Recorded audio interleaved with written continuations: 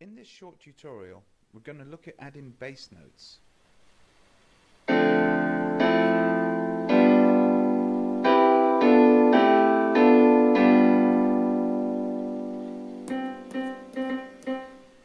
Whether you're working on a familiar piece of music or your own creation,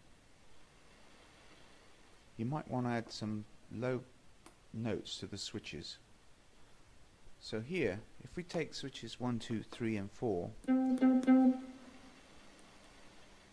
assign an acoustic bass instrument sound to them and transpose them down, so in this case we've transposed switch 1 down 2 octaves from a C to a C that's 2 octaves lower,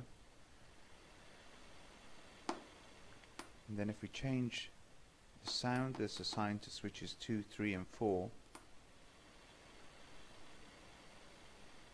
so that all switches are calling up this acoustic bass instrument sound, then we can look at selecting different notes for these switches. So on switch 2 here, if we hit the transpose button, pitch transpose, and take it down, each of these steps is a semitone, so that's the same as switch 1, minus 24, here's 22 and here's 19. So that's actually going to give us an F, which is 5 semitones above the C. Similarly for the switch 3 here, well, if we set that to 17, then that's 7 semitones above the lowest C. And switch 4, well, if we set that to 12 here, that's an octave apart, so that's another C. So we've got C, F, G and C from left to right there.